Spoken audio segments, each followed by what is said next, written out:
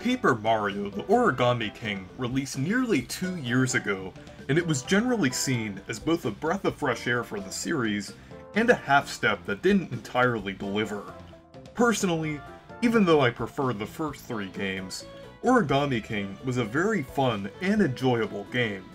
There were a lot of things that I enjoyed about it, including memorable characters, unique locations, and some aspects of the gameplay.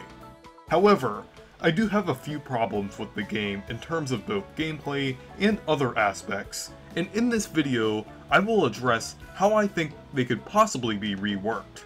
Also, it's worth noting that these are just my opinions, and it's completely okay if you disagree with some of the things I mention. That being said, let's take a look at some of the ways that I would improve Paper Mario: The Origami King. After 2 games of being completely absent, partners finally made somewhat of a comeback in Origami King. While story-wise, they did work very well, and are generally good additions to the plot overall, they do feel lackluster on the gameplay side of things. Unlike Paper Mario 64 or the Thousand Year Door, you can't control them in battle, as they automatically do a move for you without any input. This really isn't that bad considering the fact that there's only one move per partner, but there's definitely a lot of missed potential. Having a system where you would be able to control them would be very helpful, since you could obtain new moves for the partners like in previous games. A way they could handle this is by having dedicated shops like the accessories and selling moves for certain partners. Another improvement for the partners is allowing them to stay with you after their respective chapters, since they can increase the overall depth of the battle system. Obviously, certain ones like Bobby or Bowser Jr. likely wouldn't be able to stay with you for story-related reasons, but the rest of them could work if they stuck with you. During story cutscenes, with certain characters, they could possibly automatically pull out the partner needed for that moment. Even partners that were barely used, like Bone Goomba or Spike, could possibly be worked into a permanent partner, kind of like how the Thousand Year Door and Super Paper Mario had optional partners. The fact that the partners were brought back in Origami King was promising, but there was definitely a lot of missed potential. One defining feature of most RPGs and RPG-style games is experience points and leveling up your character. The first 3 Paper Mario games had this, and it worked fairly well since it gave players an incentive to battle. However, in Sticker Star onwards, they removed the leveling system entirely, meaning that you could only earn coins or items from battling enemies.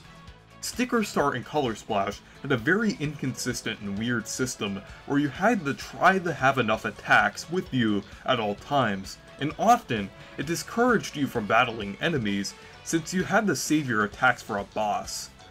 Thankfully, Origami King somewhat improved this system by giving you a permanent boot and hammer attack like the first 2 games and make coins more important. While this system is a bit more functional than the previous 2 games, it doesn't really give you that much of an incentive to battle enemies since you could find coins in the overworld and the progression didn't really feel rewarding. On top of that, max up hearts don't feel very practical, and it feels like you're progressing artificially like it was in Sticker Star. A way that they could improve this is by removing the max up hearts entirely and replacing them with star points or some form of EXP. That way, it will feel more rewarding to battle enemies and you actually slowly progress throughout the game.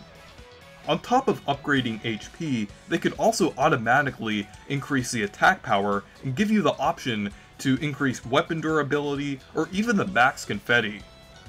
An EXP system would definitely benefit the game since it's stuck in a weird limbo between an RPG and an action-adventure game, and it would also help to create a more natural progression system.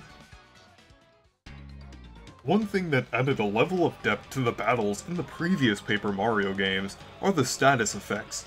Basically, it's a condition put on the player that temporarily affects gameplay and can include things such as poison, burn, or electrified. In Origami King, outside of a few gimmicks, there really aren't any status effects. While this doesn't really hinder the gameplay at all, the addition of status effects would add a decent amount of depth and strategy to the battle system. The battle system in Origami King overall is decently fun, but it's mostly focused on the puzzles rather than actual combat. After a while, the combat can feel a bit stale because all you have to worry about is if the enemy is normal, spiked, or flying, and the current position that they are in. The addition of status effects would help enemies feel more varied, since certain enemies could inflict different status effects onto Mario. The player could also inflict certain status effects onto enemies, or use an item that could potentially benefit the effect onto the player.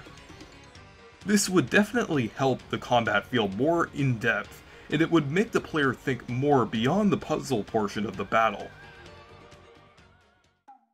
Like I mentioned previously with status effects, battles would feel more interesting overall if there was a bit more emphasis on the combat side of things rather than just with the puzzles. Another way that the combat can be improved is through more items and accessories. The amount of items in the game is very limited, since there are only 6 items with different variations of each item. Items feel like an afterthought in this game, and combat would definitely be improved if there was a wider selection of items. Older Paper Mario items, such as the Sleepy Sheep, Thunder Rage, and Earthquake, and even modern Paper Mario items like the Leaf, Spike, and Helmet, and Frog Suit, would have increased the range of combat options in battle. On top of the items, more accessories would improve the gameplay as well.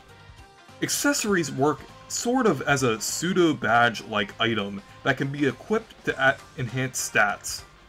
This item really felt too simple since it only had 3 upgrade tiers and 3 different stats. Different accessories that could have different conditions like badges would have been a more functional and fleshed out system. For example, there could be one that increases Mario's attack power when he has low HP, or one that makes it easier for enemies to miss. Overall, a more expansive number of items and a more fleshed out accessory system would greatly improve the combat in battles. My biggest issue with Origami King and modern Paper Mario games in general has to be the character restrictions. In the first 3 games, they were allowed to use a wide cast of NPCs that really made the areas feel like living and breathing worlds. Ever since Sticker Star though, the NPCs and enemies have been restricted to only the ones used in the mainline Mario games, and sometimes even the new Super Mario Bros. Games. This has made the games feel more generic and safe compared to the previous entries, and is one of the reasons why the fanbase is so split nowadays. Origami King has improved things slightly, but there still isn't much variety when it comes to character designs. There seems to be a lot of loopholes that the developers have to work around in order to make the games interesting, like make original characters 3D rather than flat paper characters, or give them a somewhat unique design while giving them a generic name. It seems obvious that at this point the devs probably want to make a game that's more unique and creative, but can't because of the restrictions in place. Getting rid of these restrictions altogether would have greatly improved this game, since it would have made the locations feel more immersive, and would have made it easier for players to connect with the various characters.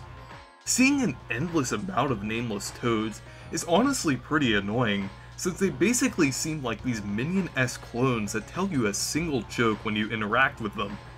When you give them varied designs and outfits and unique personalities, it starts to become more relatable and immersive, since it's easier for the players to connect with. The story characters also should have been a bit more unique as well, since they have a lot of significance in the game. For example, rather than doing a palette swap of the Earth Elemental Curator and the DJ, give them different outfits that make them more distinct. Unique names would have also helped, since basically every Toad character, with the exception of Professor Toad and Captain Toad, are named after their literal job or role. Overall, making characters more unique and creative would have made the game feel more immersive and interesting overall. Anyways, those are the ways that I would improve Paper Mario the Origami King.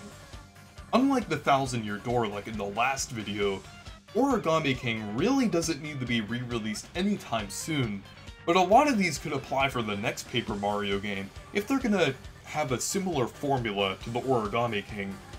So anyways, how would you improve Paper Mario the Origami King? Let me know down in the comments. And anyways, thank you guys for watching this video. Make sure to leave a like and subscribe for more, and make sure to check out my Discord server and Twitter if you want to. Goodbye.